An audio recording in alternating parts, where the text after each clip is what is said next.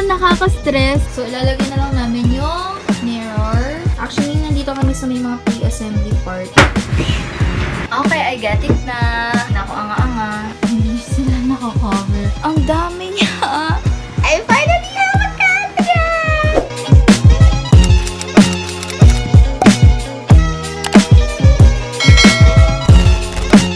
It's Ara, welcome back to my channel. So before we proceed, I just want to let you know that this video that you're watching right now is the second part of this room makeover series. So if by any chance that you haven't watched the first one yet, I will be putting the link down below.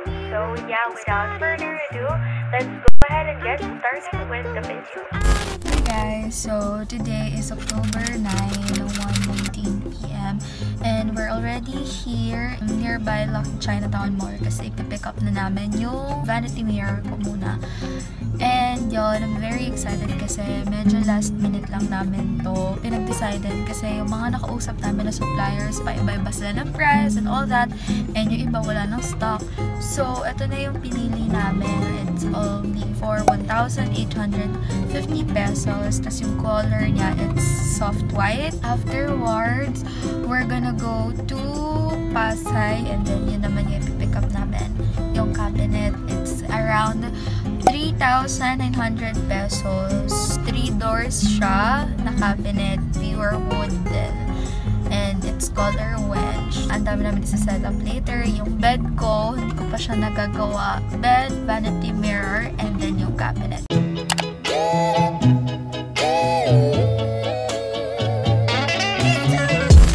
Hey guys! Hi! So, oh my god, update! Sobrang nakaka-stress kasi yung pupuntahan dapat namin dito sa Lucky Chinatown, walang soft white na available. Puro sila ivory. Tas minessage niya lahat ng mga nakausap niya before and lahat puro ivory na nga lang yung available. Parang ang ganito kasi, it's either yung soft white na gusto ko not available or sobrang mahal naman, like 2,000 plus. Ayoko na gumastos ng sobrang mahal kasi out of budget na siya. Dapat 1,900 and below lang, gano'n. So ngayon, may inaabangan kami sa Caloocan. Kung mura yung shipping fee niya, ipapaship na lang later sa bahay. Or if wala, pinaka last choice namin yung 1,700. Nakausap ko yesterday sa ano naman yon, around Tondo, Manila. Pero ivory white yon, so wala na akong choice. Ngayon, we're gonna eat bonchon. Nandito kami nakapark sa Lucky Chinatown Mall sa pinaka-rooftop. Darling, you send me. I know you send me. Darling, you send me. I know you. So, we're gonna check the cabinet and see if wala namang problem. May manual naman yan sa loob ko yan.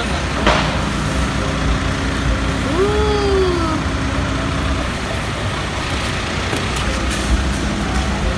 May mga nakabang na siyang butas, ma'am. Oh my god.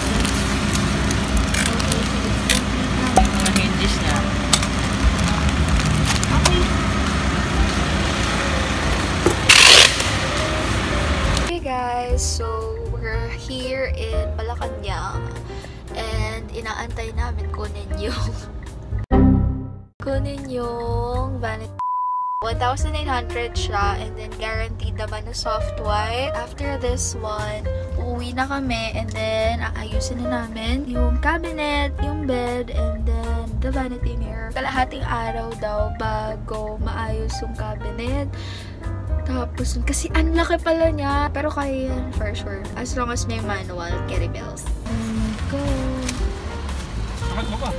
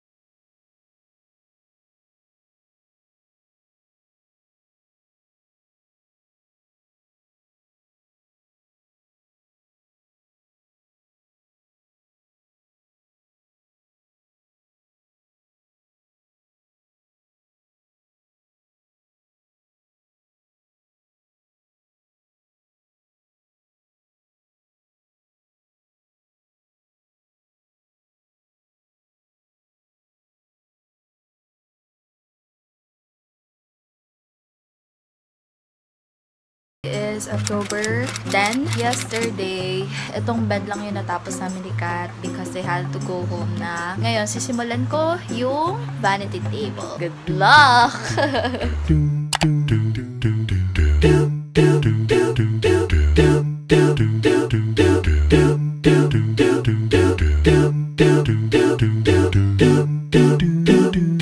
Ang dami niya.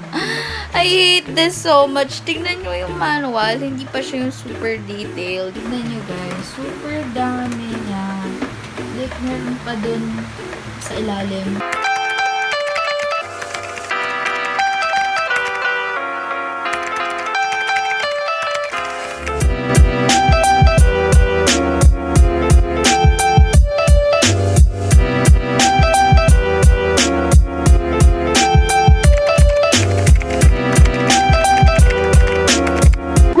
Update.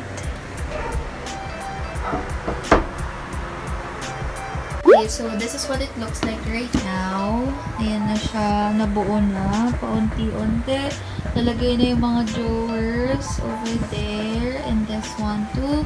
So, ilalagay na lang namin yung mirror and yung sliding cabinet. Punti tayo na 12 dito, nakakaloka.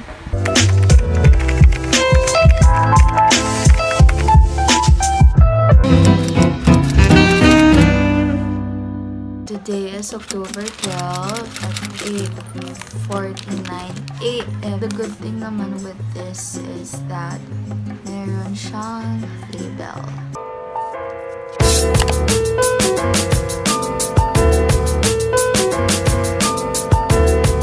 So this is what it looks like right now. Ayan. Ay, yung dalawa, yan yung mga drawers. Tapos na namin yan. Ito yung mga kinabit namin. Ayan. Yung mga hinges. Tapos, yung plastic na yan. Actually, nandito kami sa may mga pre-assembly part. Kasi kung mag-move kami dito, hindi na namin siya magagawa today. Because, ayan na yung itatayo na yung cabinet. So, parang ang kailangan ata nakahiga siya first bago mo siya itayo and all that.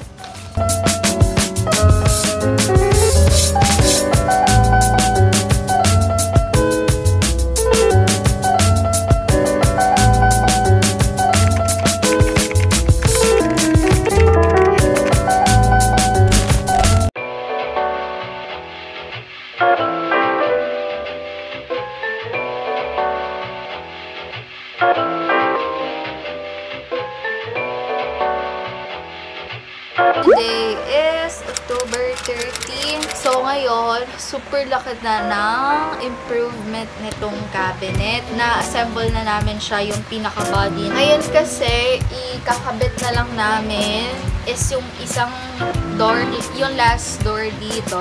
Tapos, yung cover nito. Kasi itong part na to, guys. Ito yung likod. Siguro tomorrow, for sure, tapos na to.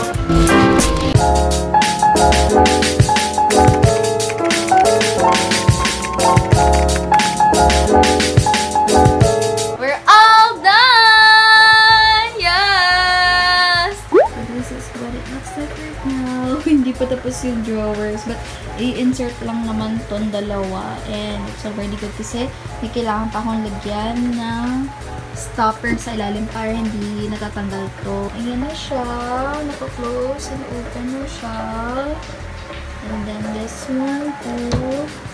And then, yan. Oh my gosh, I'm so happy. More space for new clothes. Okay, guys! Final update. And we're already done. This is the fruit of our labor. Kompleto na siya. Ang kulang na lang is itong drawer. Mailalagay lang ako na parang stopper niya sa ilalim. And yan na. Tapos na. After nun, pwede na akong maglipat tomorrow, actually. May mga flaws siya. Aminin ko naman. Pero since we're not professional, and this is already great for beginners like us, I'm happy na nagawa namin doon lahat. I finally have a cabinet!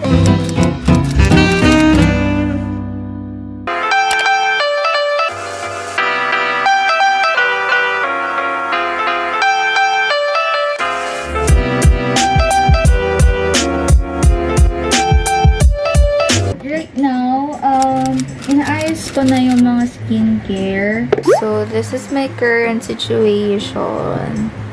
Ayan, dito yung mga malalaking bottles, mostly lotion, alcohol, and powder. And then this one, dito yung palagi kong mga skincare. So, yan, for mga Mary Elizabeth, cottons, for nails, and for hair. Diyan sa ilalim yung mga tita must-have ka, like this one, Vicks, white, oh my god, anong tawag dito? White rabbit, hindi candy yan eh.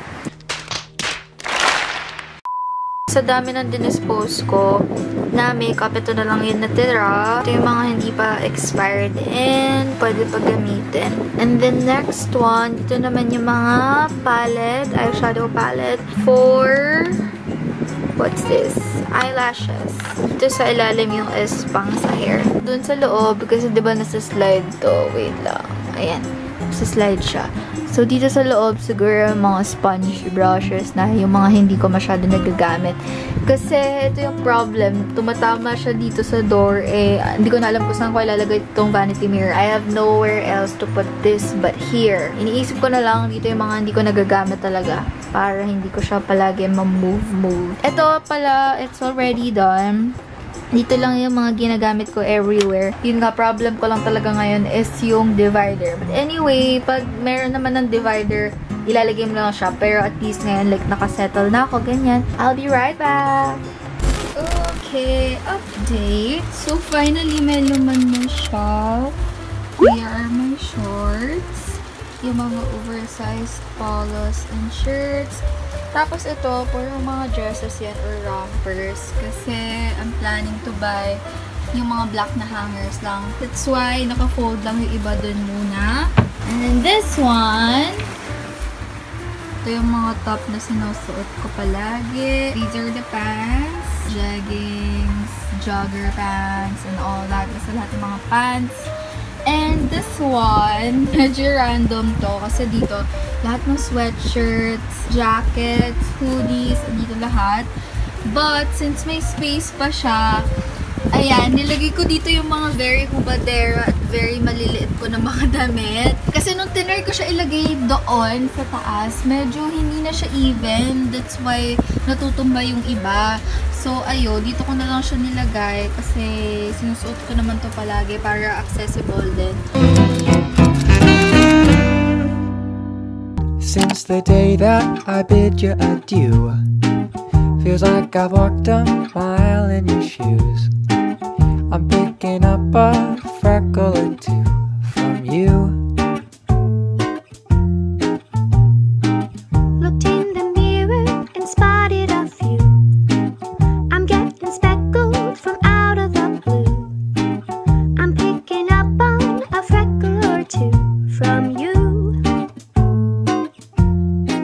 So, a little haul. I was in Cubao yesterday and I just bought some items mostly for organizers. So I bought this in Japan Home Center in Farmers. This is for $138 if I'm not mistaken. I bought 3 of those. This is for card holder, business card holder, but iba yung naisip ko. I think it's also perfect for lip tints and lipstick and all that. I bought this in Daiso. This is for 88 pesos lang kasi lagi na akong naglalight ng mga candles at night after ko mag-shower. And then I also bought this in Daiso, another 88 pesos. This is for all of my medicine. Super lala talaga ng sakit ng puson ko every month. It's really a must-have sa akin na magkaroon ng medicine na case. I bought this in Daiso. This is for 88 pesos lang. So, super dami na niya. It's 10 pieces. Feeling ko super onti lang nito. Like, madali maubos. Kaya bumili ulit ako sa Japan Home Center. Both of these are for 88 pesos. And then this too, it's from Ace Hardware. So, para to sa hooks over there. And this one. Kasi ito, plano namin na iusog siya sa gitna. Tapos, yung ito, yung maliit na plank, ilalagay ko siya dun sa may taas. Bumili ako nitong all-purpose hooks. This is for 179 pesos and 75 cents. So, it can hold up to a half pound, I think. So, if ever di niya kaya buhatin yung mga wood planks, meron naman akong binili na ganito. So, this is for 99 pesos and 75 cents. It can hold 2.2 kilograms. So, this is what my room looks like right now. Ayan na yung bed. And then this one, ginagawa ko siya ngayon. Ilalagay ko siya over there. Ayan, may mga hooks dyan. And then, may grad picture. Tatanggalin ko na din yan. Nalagay ko na pala yung wire mesh. I don't know. Basta itong grid na yan. So far, okay naman siya. Di naman siya nalalaglag. Tapos, lalagyan ko na lang siya ng mga fairy lights over there and some Polaroid pictures or reminders. Para hindi lang super plain ng part na to. I'm planning to put on some plants dito.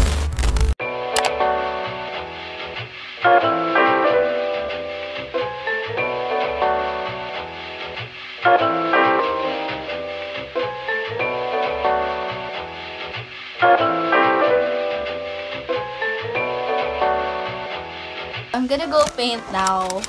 Ito na yung pinaka-straight na kaya kong gawin. I know hindi siya magiging super pantay kasi nag-freehand lang talaga ako. Binase ko lang sa tape kasi alam ko mas mapapantay siya kasi sa ruler. Nag-refill na lang ako nung parang sponge for roller. Ito lang gagamitin ko. And then, siguro later, ipapolish ko na lang yung gilid.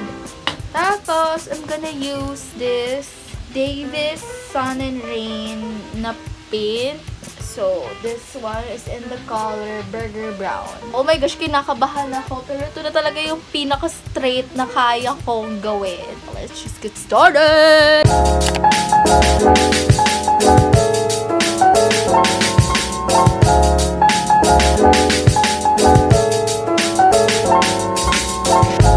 this is what it looks like right now. So, second coat pa lang ako niyan. So far, cover naman lahat. May mga parts lang like that. Hindi sila naka-cover fully. But, the third and fourth coat ako para sure. After fourth coat, I think. So, this is what it already looks like. Medyo hindi lang even yung ibang parts like that one. Kasi, parang lumalabas yung pagkaputi. Yung pagkaputi ng pader. Hey guys, it's me again, Ara. Thank you so much for staying at the end of this video. So, as I speak, I can already tell that I was able to complete all of my plans and agendas in revamping my room because you can really tell that there's a huge difference from what my room looked like before the makeover compared to now. And I must say that I'm really proud and happy with the outcome. However, I feel like I'm still 90% done in decorating my room because honestly, I still have lots of ideas and things in my mind to enhance my room's interior design, just like I'm about to get a new arch mirror and a new desk to replace my old one and to put more accents and decorations on my walls and around my room, stuff like that. But you don't have to worry because it definitely doesn't end here. More updates and videos will be coming soon to my channel, so just please bear with me and stay tuned for that, okay? Thank you so much again for watching this video. If you like this, please don't forget to leave a thumbs up and comment down below. I will be seeing you on my next video. Yours truly,